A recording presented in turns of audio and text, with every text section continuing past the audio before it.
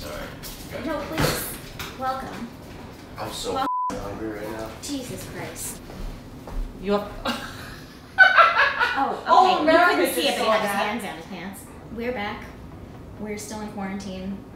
For some reason, the comments on the last video were far and away the nicest you've ever been to me, so we thought we'd do it again, this time with universal recipes. If you have been with us for a while, you'll know that the Wizarding World of Harry Potter is one of my favorite places in the world. We're gonna eat our way through the park, and so we're gonna kind of skew this in a magical direction. We are going to make some butterbeer today, some pumpkin pasties, I never did learn how to pronounce it, and green eggs and ham, which has nothing to do with Harry Potter, but we're gonna do that anyway because Julie and I loved eating it. I did specifically avoid anything having to do with a food processor. If this doesn't turn on, you are going to see me throw a fit like you've never seen before in the history of all iconic eats. Yep, cool. So if you were here to specifically watch me destroy one, you can turn off the video now. Let's do it.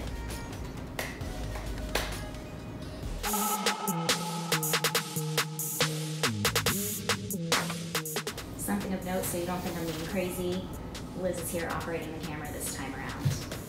Oh God. We are starting with pumpkin pasties. Also, I need to be upfront and tell you that when I was shopping for ingredients, I went with as many prepackaged things as possible so as to make my life easier for fear that I would actually injure myself with a food processor this time. So this recipe requires making Kaido from scratch. I'm not gonna do that. I bought some frozen but I am gonna mush a bunch of pumpkin adjacent stuff into a bowl so I can stuff it into frozen pie crust. So I bought some frozen pie crust. I guess I have to open that because eventually I have to stuff a pumpkin mixture into it. You'll be thrilled to know I couldn't find canned pumpkin anywhere in the state of New Jersey, so we are using butternut squash baby food. She's shaking her head now. Okay, so we are combining all of the ingredients into a large bowl. You'll note, not a food processor. And we're gonna whisk it all until smooth. So we need brown sugar, which is great. I have brown sugar. I never really measure salt, so that's fine. Whatever. Vanilla. Whoops. Oh, are you gonna be mad if I stick my vanilla teaspoon into cinnamon? Yes. You must dry it off. You may not do that. You'll ruin the whole thing. Great error made here today.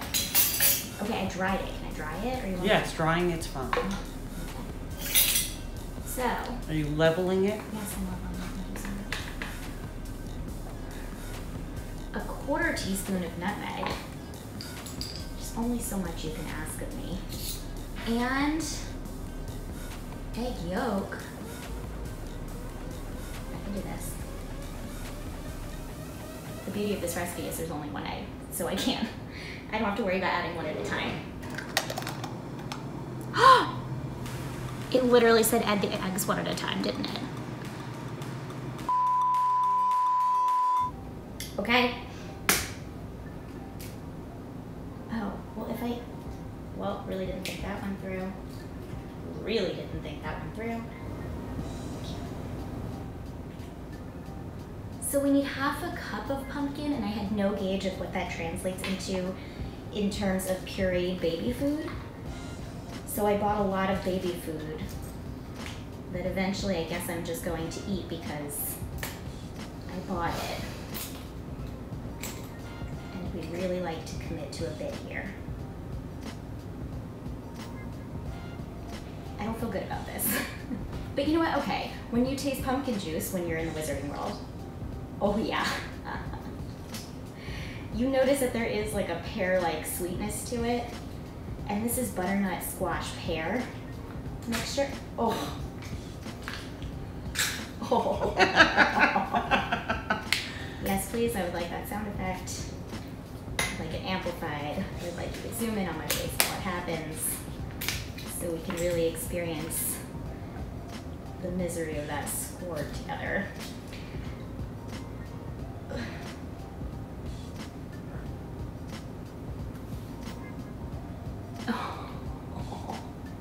Okay, so now there's baby food in here. And sweetened condensed milk, 3 tablespoons. Oh, that's not bad. How's that? Fine. As you can see now, it's one mass of sludge. And when I mix it like this, like nothing happens. It's all very separated, which again probably is because each ingredient is very sludge-like. So, we are whisking. We are CEOs of whisking.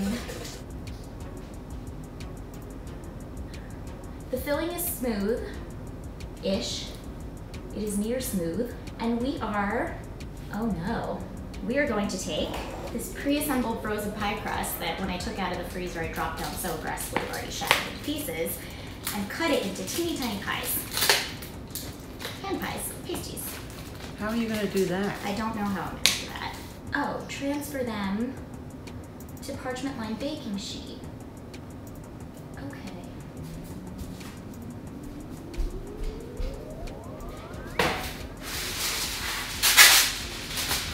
Okay. This is wax paper, not parchment paper. Is there a difference? Yes.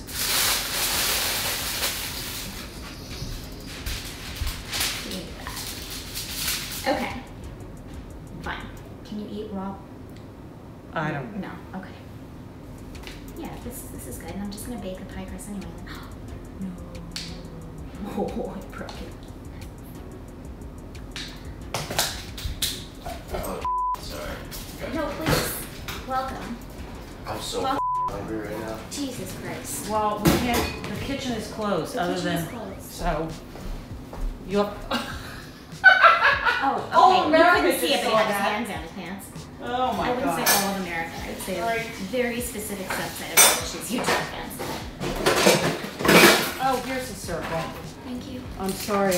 I had bigger ones It's too. cool. Everything is fine. No problem Okay, necessary. all right, This is all going right. great already. We have a 3/4 moon of a pie base that I can take no credit for. Not only are you talking about Chipotle, but I can hear you crunching cashews from all the way over here. I understand that you're in a shoot, but this is also the house. I don't know where else to go. I'm sorry. I'll All right. text you. No, I'll come with you. Oh, you guys are just going to Chipotle now? No, we're not going. We're Order gonna it. order and pick it up. Okay, fine. Okay, enjoy. Have so much fun. All rest. Okay, yeah, so really what's going to happen here, we're just gonna make 2 tiny pumpkin pies today. We made the decision to put our hair up so we can stop shedding into our food. Every day I feel myself aging. Meanwhile, the oven is preheating to 375. Thank you so much. Truly. So brush the whole top that's meant to be carved into a pumpkin. Okay, that's wetter, more wet. What are the stages of wetness? I don't quite know. Okay, that's fine. We are going to spoon, truthfully, the teeniest bit of sludge into here because the proportions are all wrong, which is my fault and my fault alone. I take sole responsibility and I apologize for what has happened here today with this loose mixture. I worry is going to spread if we don't seal it. Take 2. Like honestly, that's it. So now I'm putting the watery tops. You can't even see what's happening, that's fine. I assume that's not why you came here, is for actual advice. On top of the slush-laden bottoms. Okay, that's good. We're taking the fork and we are making, filling pouring out. That's cute, very, very twee, my twee little hand pies. Okay, my mom hasn't laughed in like 7 minutes, so Oh, I haven't been paying attention. it's fine. It truthfully looks like the world's most upsetting ravioli. Okay, anyway, goodbye to my depleted ravioli friends. This is going in the freezer, 1 hour. Are you proud of me? Yes, I have there. Just talking to the dogs. Just such a fond memory for me.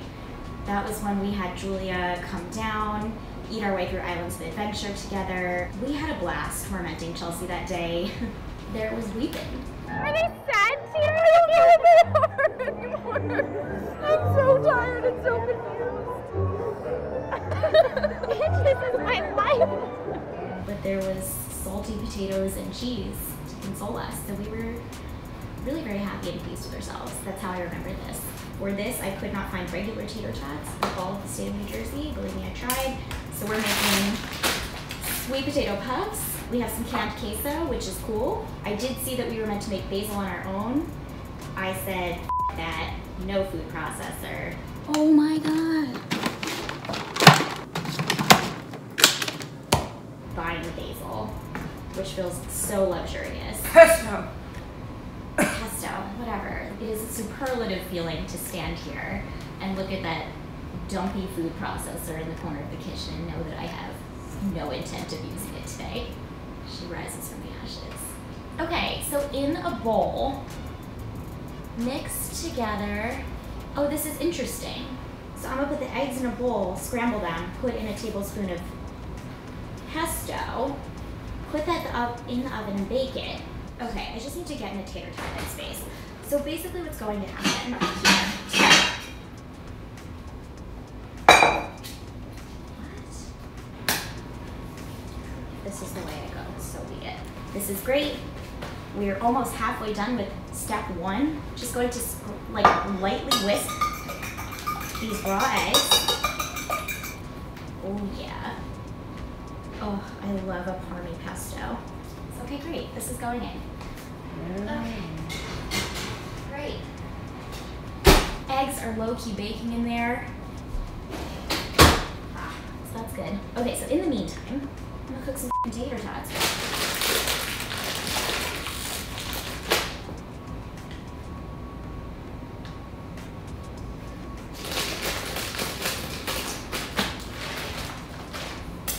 Oh my God, they look like flaming hot Cheetos.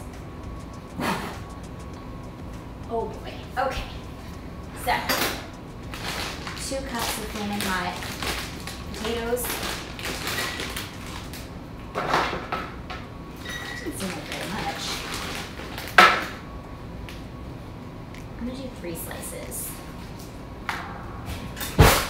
Dicing ham while I wait. Oh, I forgot the scrambled eggs. Okay.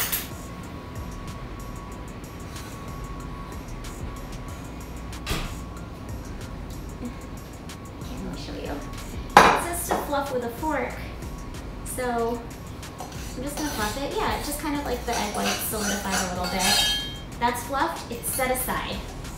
Ow! Hot. Back to dicing ham. The mean dice. So this is not so much a dice as it is a chunking. We are just chunking sporadically. What am I supposed to do now? All right. Oven is at 425.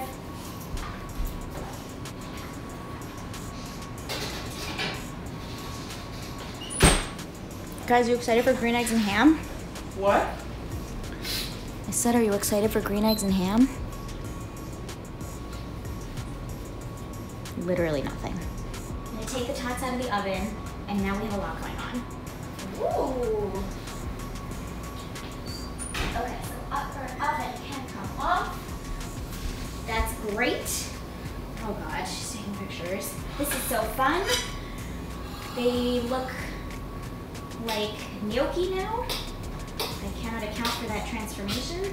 What we are meant to do now is kind of get that excess grease off there, which I really didn't grease it very heavily, but I do see plenty of greasy goodness coming off these bad boys. So, never let me say the words bad boys again. Like I said, things are moving at an overwhelming clip now. We have some action items to take. The first of which is place these in here. We have not very many tots, kind of basically coating the bottom of this dish. We are covering the tots with the green mixture. If you listen closely, you can hear plopping. It just looks like cat turds and grass. I don't know how else to describe it. Okay, so on top of that, about half of the ham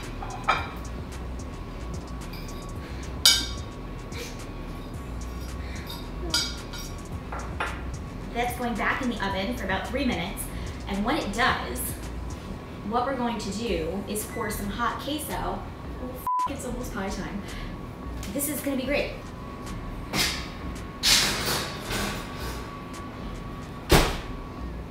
What was on this plate? Oh, greasy tater tots. Yeah, that's fine. I have to heat up queso. So,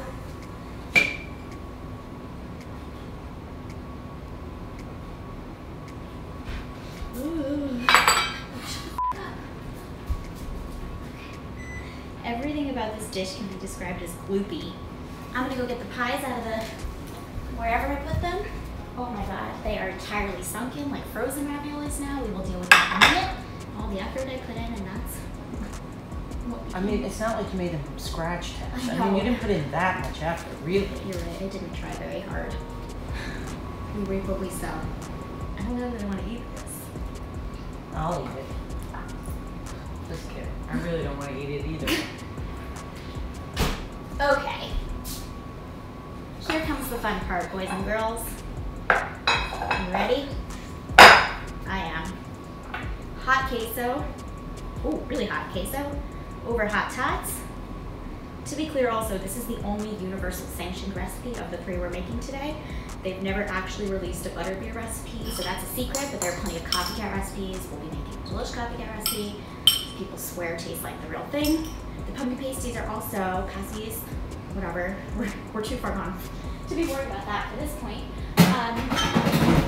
Are also a copycat recipe. So this is what you can expect to find in Seussland. We're turning our attention back to pies now. So the oven is already preheated to 375 thanks to our tot adventure. We need to make egg wash. Okay. Our confidence is shaken, but it is not destroyed. But okay, great.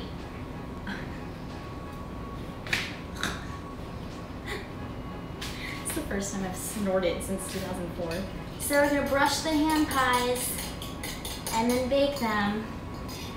I guess this is great and fun.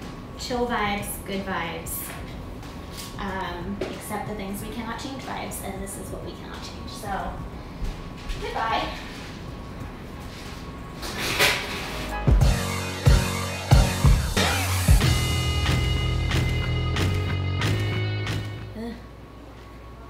Oh, okay. It's calzone. I tried. I'm sorry. Okay. Time for our deflated, not homemade pumpkin ham pies that are so full.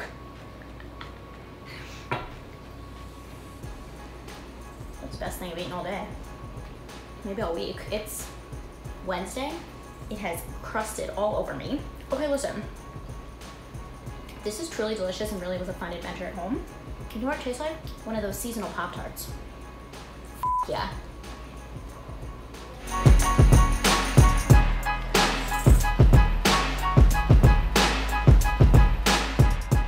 You smell the pesto coming off of it, which is something that I can confirm happens IRL. Oh my god, this is a hot glass dish, which I am squeezing to my bosom. Covered in queso, covered in cold cuts.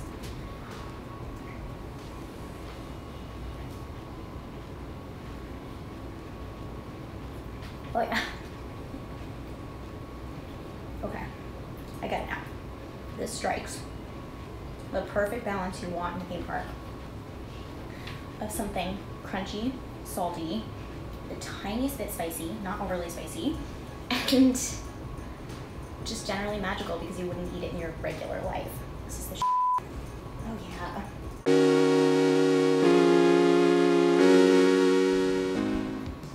Taking my hair down, that's how confident we feel about the ease of the butterbeer recipe. Brought to you by, again, Delish.com. I will remind you that the first time I had it in over a decade was when we shot our Wizarding World video, and it did almost bring me to tears. I haven't had this in like a decade, and it tastes exactly the same way I remember it, which is really just magical, making me the tiniest bit emotional. Will I cry today? The possibility is always there. I am generally on the brink of tears at any point. The ingredients are relatively simple. There's cream soda, there's butterscotch syrup, which I could not find anywhere, so we have caramel dip for apples, heavy cream, actual sugar, vanilla extract, and then some melted butter. In a large bowl, combine cream soda and butterscotch syrup and stir. So this is my already not large enough bowl, I can tell. So just explains that. Okay, that's, I guess, half a cup, whatever. Ooh, it looks like peanut butter chunk. Ooh, okay. So I'm just gonna stir this. I get it. Is this meant to be like a whimsical potion kind of thing? I guess the reason you use syrup is because syrup blends into liquid easier than chunks of caramel sauce. I'm gonna suck down chunks of caramel. Oh, my spoon is in the bowl now.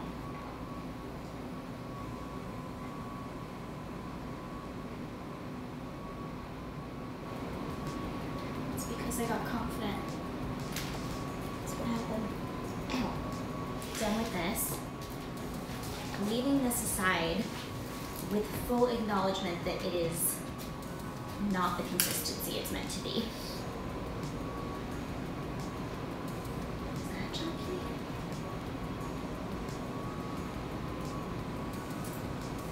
It's too far gone now, doesn't matter. This is fine, so we're gonna beat this until sticky form. The conclusion of this video is me drinking straight, unwhipped, heavy cream with melted butter in it. That checks out to me.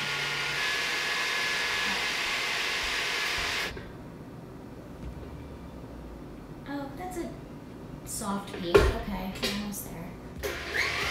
Truthfully, I didn't know that you could heat butter so hard that it volcanoed in your microwave, so. Did it volcano? A little bit, but I cleaned it, so, you know. This is good. This is good, so good and easy. So we're folding in the sugar. Okay. And vanilla. It occurs to me sometimes that I should show you the food while I'm doing this, but after I so humiliated myself in the last few videos, I'm just like, you gotta eat it, you know. Okay, this is nice though. It is like a lovely, creamy little consistency. And then we fold in this very hot melted butter, which I didn't measure at all, in until it's no longer streaky with, ooh, ow, ow. Okay.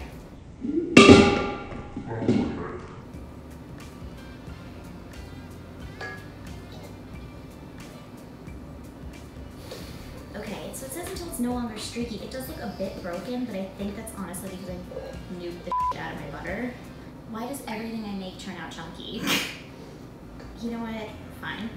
If it wants to look like a cottage cheese brain, there's nothing I can do to stop it. Now, we take this and put it in here,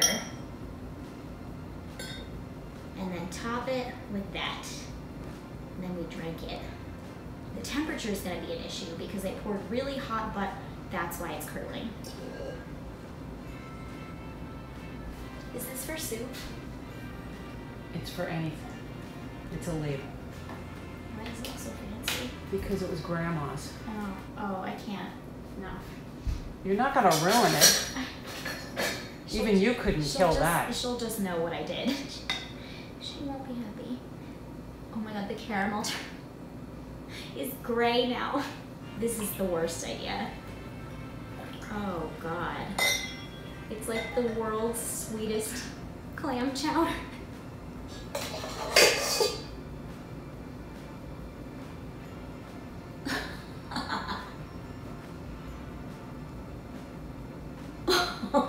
It's porous enough that it's floating. So that's something we look for in a drink topping is porousness. Do you want a straw? No, I think I just have to drink it.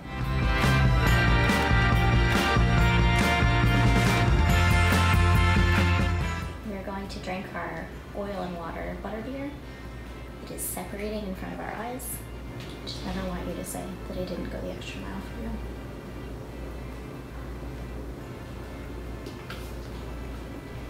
Okay. That tastes like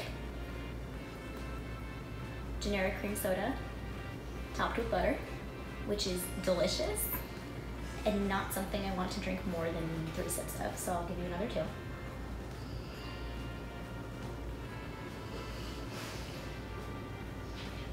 Should probably walk away now. No, this is great. I kind of like whipped all the carbonation out of it. And butterbeer typically is fizzy and delicious, so I am missing that. But honestly, I was gonna enjoy whatever came out of this combination of ingredients. So we did it. We did it. If you enjoyed this video, again, you will let me know. If you did not enjoy it, you always do let me know. Everyone, stay safe, stay inside, donate where you can. Don't nuke butter in your parents' microwave without the promise of cleaning it up. That's it, you guys. See you next time.